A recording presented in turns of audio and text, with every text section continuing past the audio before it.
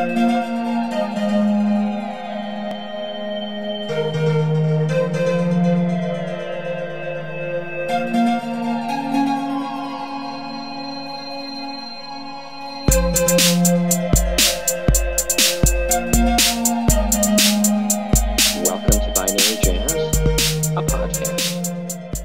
Gary. I'm joined as always by my pals, Chris and Allison. Chris, frequent show introducer. Allison, frequent show topic picker. That's what we do here. Pick topics, introduce people to each other. Nice to meet you. What we do is talk about a topic we generally know nothing about, or at least two of us generally know nothing about. The third person has to know something about it because they have to set us right at the end of the show. Although maybe that's a gimmick we should try. All three of us know nothing about the topic and then spend time talking about it and leave still knowing nothing about it. And we walk away without any closure. No, never mind. That sounds terrible. How would we pick a topic? A faithful listener could send one in. That's the tricky part. Yeah. We could like pick a random Wikipedia article of the day and not read it. Seems really unlikely. Yeah. I think we'll just stick with this format. We all know that we would like researching things enough that we wouldn't be able to hold ourselves back from just being like, oh, quickly. That's true. What was what would be a really cool browser plugin would be the last article you looked up on Wikipedia. Because you fall in the Wikipedia rabbit hole and you're like, oh, I was reading about this and then I clicked on this and I clicked on this and then several days, weeks later, you finish and you're like, I was reading Wikipedia about, and then you start going down the rabbit hole mentally. What was the last thing I read? I don't remember anymore. It's blossomed into this thing. I know what the last thing I read on Wikipedia was, other than today's topic, was Keanu Reeves' Wikipedia entry, which takes you on a journey. Because I was like, why did he disappear? I was just like, why did he kind of disappear for a while? Why are we now in a renaissance of Keanu Reeves, which I'm here for, but I'm just confused and man, why did he disappear for a while? His personal journey, it's a roller coaster. Is there a quick synopsis as to why he disappeared for a while? Say hello to the truck driving on the property behind me. Hi, truck. Just some pretty immense personal ups and downs. There's deaths and car crashes of close loved ones and all sorts of very valid reasons you would disappear for a while. Is it between the Bill and Ted and the Matrix period or something? Post-Matrix. Gap. Post-Matrix and Matrix pre Josh John Wick. Yeah. Yeah. Good chunk of time. He is certainly beloved on the internet. There's no doubt about that. I think it's because he seems to have a sense of humor about himself, which seems necessary if you're in a movie like Bill and Ted. Yeah, I don't know how you could progress in life having played that character and not have a sense of humor about yourself. You either do it or you're gonna have very thin skin. Yeah, that's true. Are you? I'm sorry. I just want to be clear here. Are you disparaging Bill and Ted's Excellent Adventure in any way? No. Okay. But it's hard to escape the dude persona from that role and from playing it more than once, and even minor things that kind of sort of allude to it, when he goes, whoa, I'm kung fu in the Matrix, it harkens back to his Bill and Ted days, and if you don't have a sense of humor about that character or playing that character or having that part of your personality even, then it's going to be a really rough ride in showbiz. That's a valid point. That is a valid point. It's good to know we're willing to go to bat for anybody disparaging Bill and Ted, though. I should watch it again. It's been quite a while. I don't think I've ever watched it all the way through. And now there's a third one. Yes. I'm excited for that. The second one apparently is completely forgettable because I know it exists, and that's about all I know about it. Focus Journey? Is that what it's called? Yes. I think I have watched them when I was an appropriately aged teenager. Oh, I thought you were going to say like an inappropriate like state of mind or something. No, but I don't remember. I mean, I think it was like at a sleepover or something. Yeah. Okay. So I deliberately put this shirt on because it's my homage to, as the current sitting president says, I like a president who isn't under investigation by like 3 different departments of government. And also to pay tribute to the first day of post Robert Mueller special counsel report. Are you feeling how is that feeling for everyone? How are you is feeling like this is a new beginning? No. Feels the same as yesterday. Yeah. I'm wearing a shirt that smells a bit like chlorine because I didn't bathe after going in the pool yet. I will in a little while. I feel like today feels like yesterday. I don't feel the sense of newness that I would like to. Yeah, I'm with you on that. Well, the UK has a new prime minister. That's new. That's true. A new horrible prime minister. Do you remember several dozen episodes ago where I theorized that the internet is shit? I don't think I was thinking broadly enough. I think that was my problem.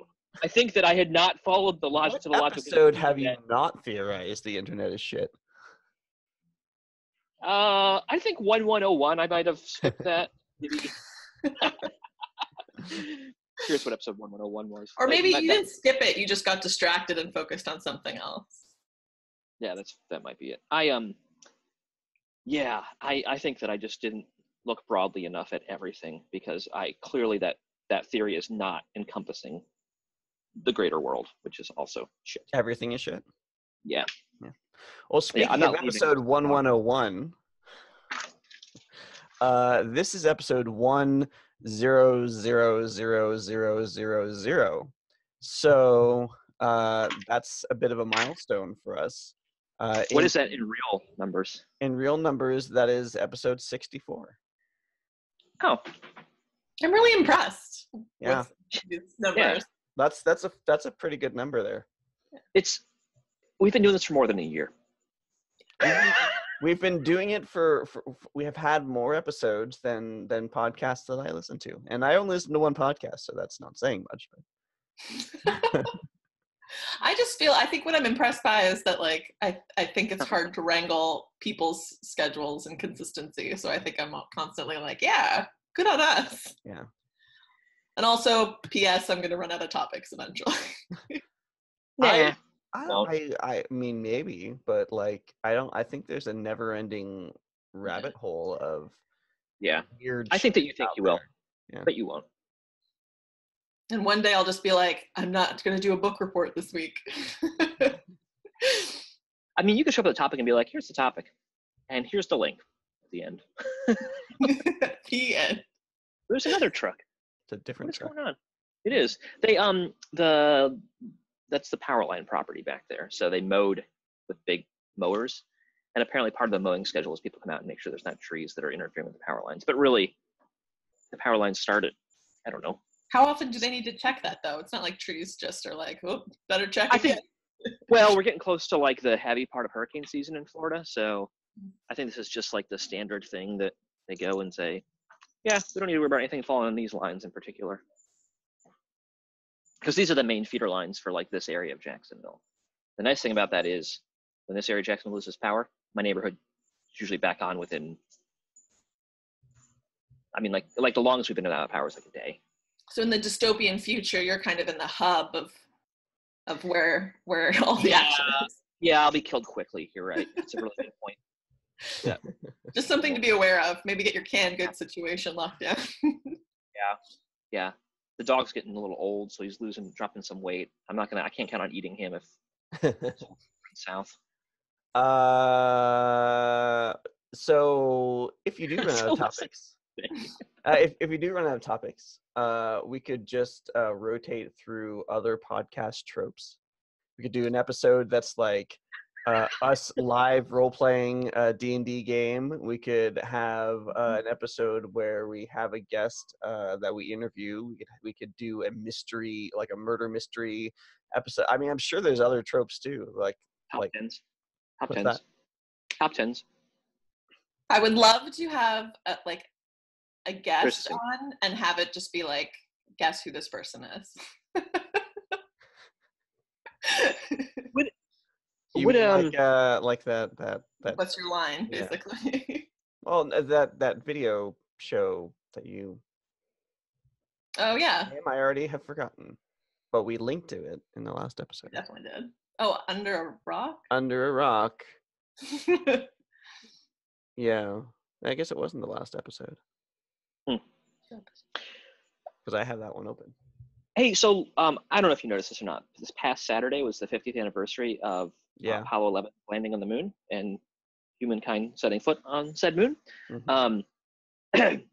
So there was this great like relive Apollo 11 Twitter account that pretty much went from top to bottom. Mm. So I had a sad moment yesterday. Like I had turned on notifications for every tweet from that account. Excuse me. So from launch until they arrived safely back in the ocean off the coast of Hawaii, I was getting tweets like on my watch, and so I was really sad yesterday when they landed. And well, now I can stop reliving Apollo 11 Until next year. Yeah, this may be an annual thing if they do it. I would assume they would. It's a bot, right? I mean, I feel like why not? Yeah. yeah, just flip it back on. Yep. Which brings us to this week's topic. Does it? Oh, good. It could maybe. Like space. It could be space related, actually. Yes. But if I maybe read a bit more about it, no, I'm kidding. If I knew what it was, it could be space related. So this week's topic is en passant. It's French. I will spell it for you. E-N space P-A-S-S-A-N-T. En passant. Yeah, it's a chess move. And I'm trying to remember what it is. It's something about the pawns and passing each other. And I believe it is if a pawn arrives at the first rank of pawns and you take from that rank and move 2, you have passed that pawn, so you have captured it. Is that right? Yes. Well, it's been good talking with you. I'll see you in a week. I don't know why I know that. I don't play chess. Yeah, follow-up question. Okay. And follow-up question, have you ever heard of chess? Chess. Which apparently that's my strategy. Is just like chess, but the king can move 2 squares at once. Oh. Which apparently is actually a game changer.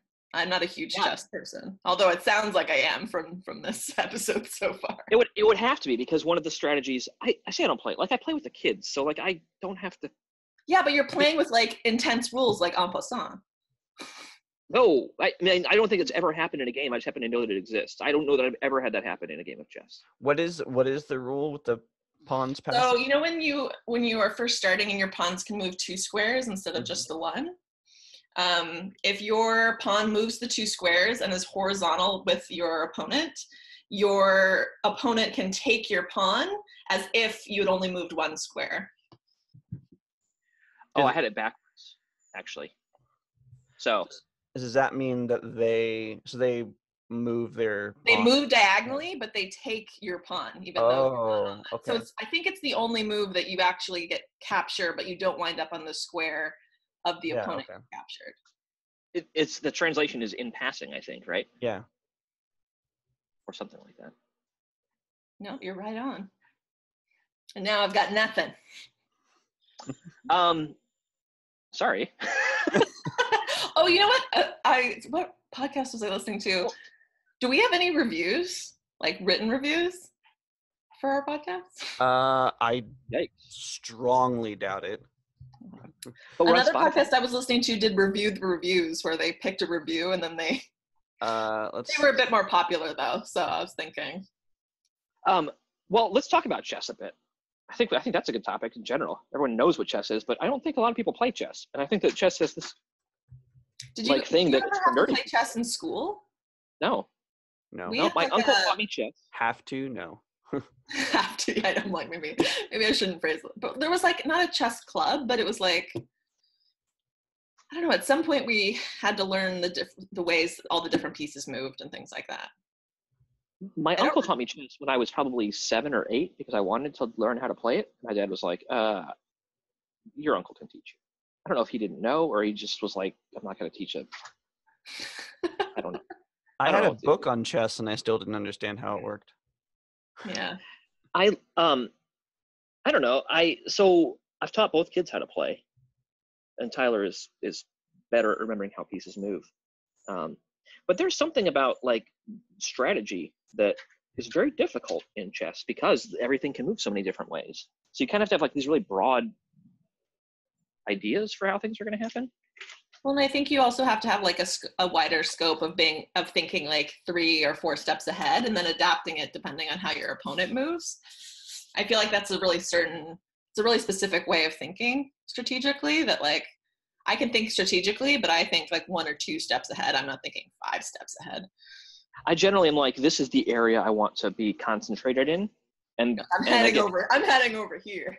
Yeah, generally like I'm going to go over in this spot. And then if there's a reason to change that, I will. But otherwise, I kind of keep it there and figure out how to put things there that aren't at risk and force my opponent to give me more things in that spot until that spot can encroach on the king in some way.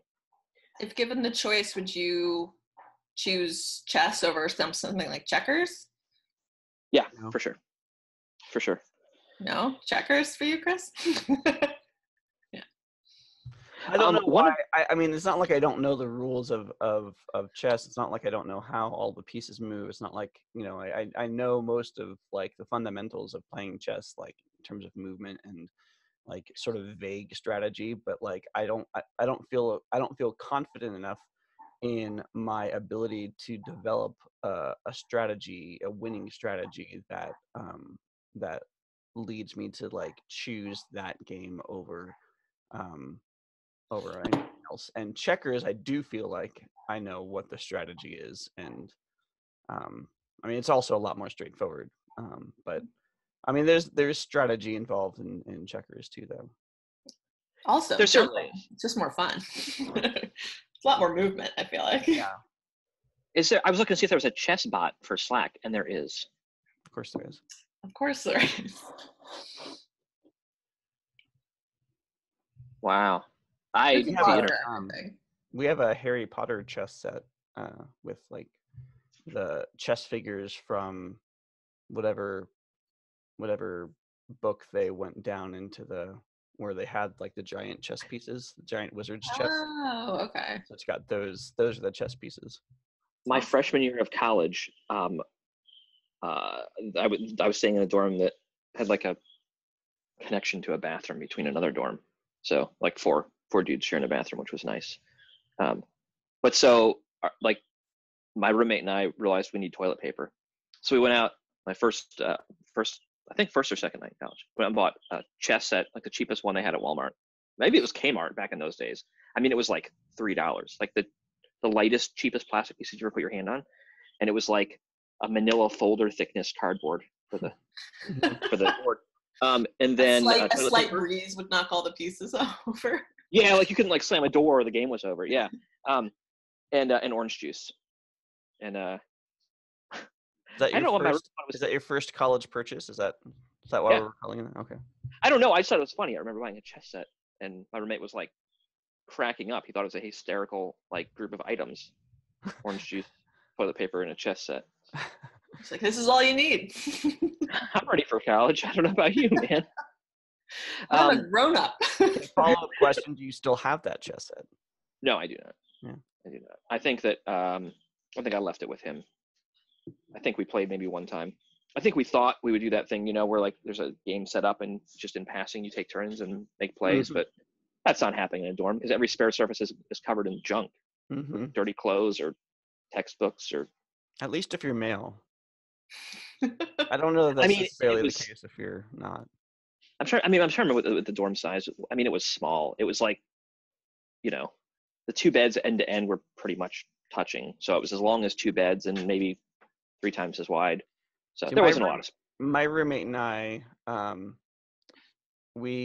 so his bed was on one wall and my bed was on the opposite wall. And then in between our two beds, we had what we referred to as the Tower of Electronics. So it was the two desks in the room back to back with our computers on it. And our computers are like these huge hulking monsters because back in the day, that's what you had. And the huge hulking monitors. And then also in between was like, I had a component stereo system at the time. So like my stack of stereo equipment right there and like speakers and then like more speakers. Like, so it was just like, yeah, it was a huge tower of electronics that just kind of grew. And we legitimately couldn't see over the tower of electronics. So on the wall over there, there is a mirror because that's where the sink was. So we would talk to each other through the mirror. Because that was the only way we could actually see each other. This roommate, I'm not sure if we had like a spat or something, but there was quite a while. His bed was near the window. We were on the first floor. So he started using the window as his door. He would just hop into bed and like roll out the window and it would close behind him and he'd go to class. He'd come back and I'd be in there and the window would open. He'd pop back in. Hey, Gary. Hey, Steve. Seems like classic college shenanigans. We were on the third floor, which also happened to be the party floor. So the window jumping was not a thing that was possible from my first dorm room. Wasn't gonna scale the wall. We did have an adventure. A previous class, a previous group of individuals had built a server. Well, they built a server room, a computer lab out of a unused dorm room, and then they also, because our program was basically like all about like self-initiated like classes and programs and things, like really empowering students to like do their own stuff. So somebody at some point decided, hey, we need a computer lab. I'm going to set up a computer lab with this like old used equipment and we'll have a server room and we'll have it, whatever. So we had our server and so they presumably propositioned to get access to this room, this dorm room, to use as their server room, and it was fine. So we had a server room. And then, so when I was there, before the entirety of the school did not have internet access at the time that I got there beyond dial-up, and only certain people could have access to even dial-up. Like you had to like make a petition to the IT team or whatever so that you could even just dial out, because their phone system was weird because university phone systems are weird. And they had done that for the server. So the server was connected and had a dedicated connection on a 56K, maybe even two 56K modems. Ooh, shotgunned. Yeah, I know, right? And so that was connected, and so all of the computers in the computer lab were connected. So during my time there, somebody had the brilliant idea, well, why don't we just string a whole bunch of Ethernet like to people so that they can A, get some crappy access to the internet and check their email, and B, then we have an awesome like local area network that we can do cool stuff on. So like by the end of the year, we had the fire marshals come in and say, yeah, this is a fire hazard. Because we had strung cable out the window into people's rooms and like down the hall and duct taped it to the ceiling, like down, like up, out the window and up a floor and into somebody else's room. And it was amazing. For some reason, we had internet access from the University of North Carolina in Charlotte, like an hour drive away, but it was the early days of the internet. So everyone had a public IP address. Which was fantastic. Learned so much stuff. I wish that was still the thing. I mean, even now, like if you had an IP address, you pretty much had it for the year. Mm-hmm. Yeah, I thought it was interesting. The whole the whole project of stringing of getting everybody connected, everybody who wanted to be connected, was interesting because like eventually people just bought whoever, like the geeks that were like sort of maintaining the lab, basically just bought bulk cable, and then like you know, a bunch of like ends, and so they'd be stringing the cables themselves, and that wasn't even a thing that I thought was possible at the time. And I think for a long time I still had some of my cable was cable that they had like put together, like in my stacks and stacks of Ethernet cables that I had for a very long time, because it was like the longest Ethernet cable that like I had out of my collection of Ethernet cables. This was the longest, so I kept it for longer than other things. Yeah. Well, then you end up keeping. Obviously there's a learning experience. Like I totally, like, it's, you know, I support all the things you learned in college that weren't really the college part of it. Yeah. I was in high school. My entire college experience, like my entire college experience, was learning about things that had nothing to do with college. In high school, I had a job with the assistant scoutmaster. Had a company in town doing building smart card readers, like prototypes. So like credit cards with a chip in them that at the time were, I mean, it was like wacky. Why would you do that? But so he was building like this thing that, like, the concept of how do you read and interpret a token and use that as access. So they went to Comdex, is what it was at the time, out in Vegas, and came back and had several hundred orders for prototypes. So my job was the solder monkey. I had to solder pieces on these boards, and you were ahead of the curve. I wish I had been forced to solder large quantities of something in high school, because good way to learn to solder. Yeah, I feel like my soldering skills later in life left much to be desired, and continue to leave much to be desired. Well, one of the things they did initially was to create they didn't want to like hardwire the cable to the serial port that they were using, 9-pin serial port. So they took flat Cat 5, I guess it's Cat 5, but like flat.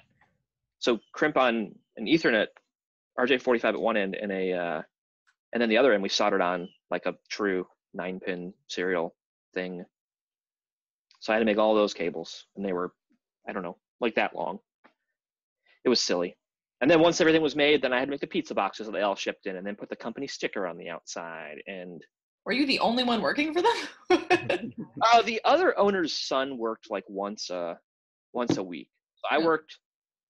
So you were wearing the majority of the hats in this situation. I mean, I was only working like 15 hours a week or something. It wasn't like I was working that much. And then the owner's son would come in on the weekends just for some cash. But I was always mad when he'd come in, because he always leave this, like, the assembly station a mess.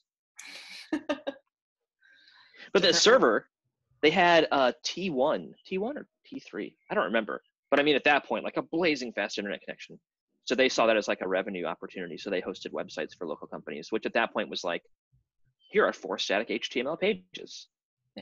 So I got to work with this guy Sai a bit, who was the webmaster. But their server was like, they had a board like bolted into like a washing machine shell, because it was metal, so they could just mount it, and there's just cables dropped inside it, and a fan going right up through it.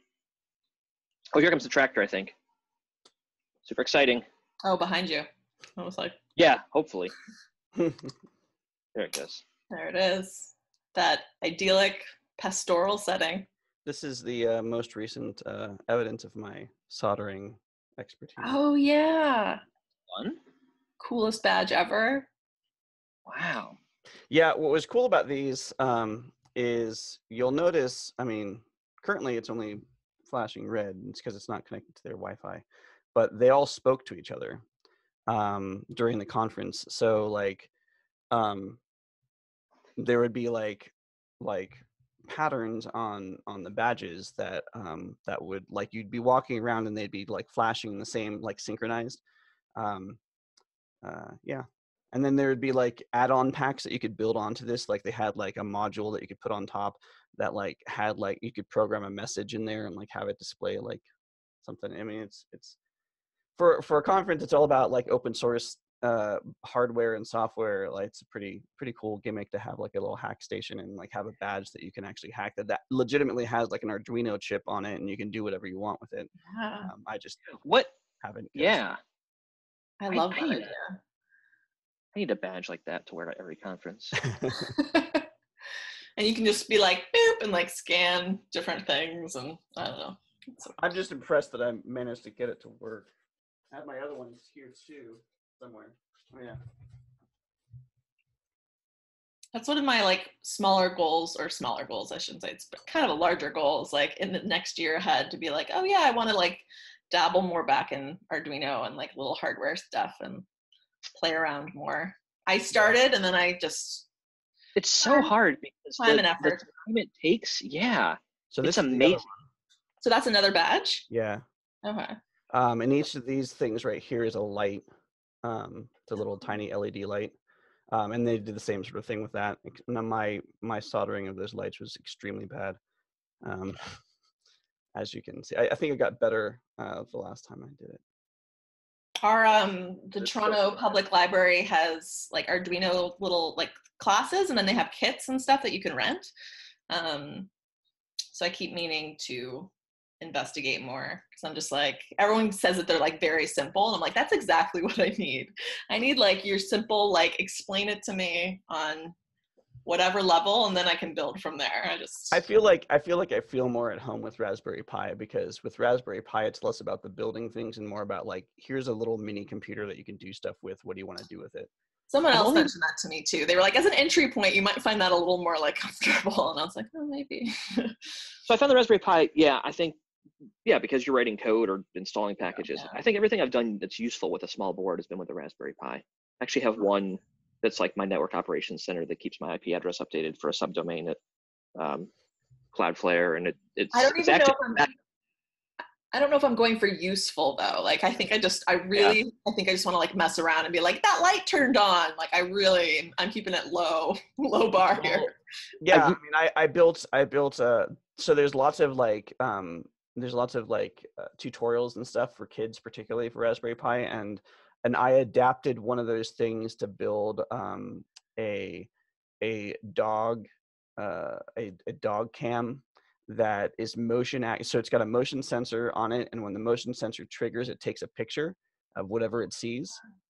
So they have it. The tutorial is like, it's a parent detector. So like it's a motion sensor, and then when it senses motion, it records video. And I'm like, well, yeah, we could record video, but like it would be cool to like get like cool pictures of like whatever animal. And I kind of wanted to build one for like put outside or something, to like either put on the porch and like take pictures of people that are coming to deliver, or steal deliveries on our porch, like as a security camera sort of thing, or like to put in the backyard to like when animals come to visit the backyard, to like have a like, hey, there's a thing. But obviously like the resolution would be awful because it would be nighttime and there'd be no lights.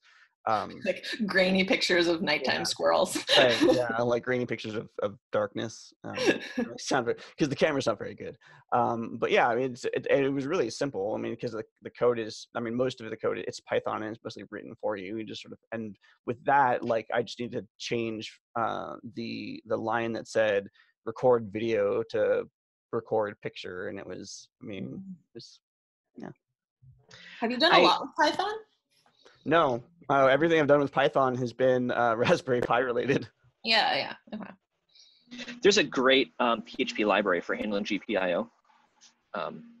So if you're dabbling and you want to stick with PHP because it's comfortable, just composer included, and then you just set up like each header, and it's good. I mean, I've used it for like the flipping lights on and off kind of thing. Yeah.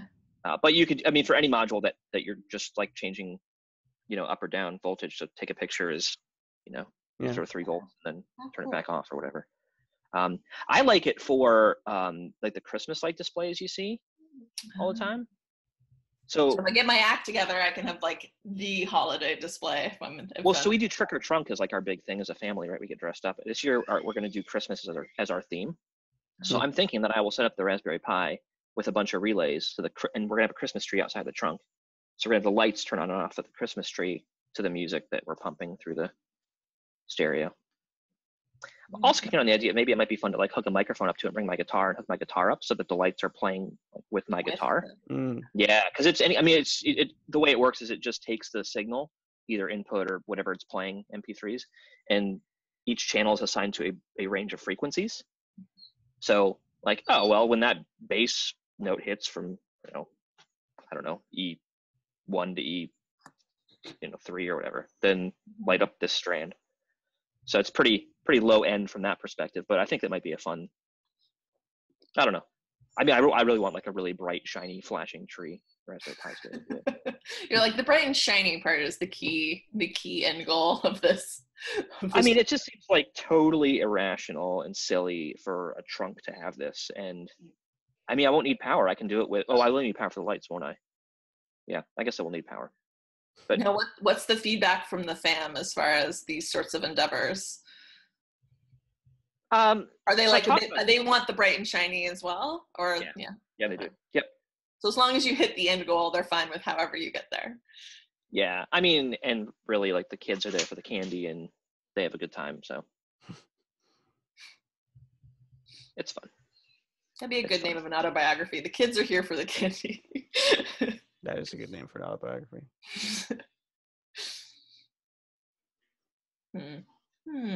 Oh, we have a countdown. I didn't even notice. Yeah, I guess we should do questions.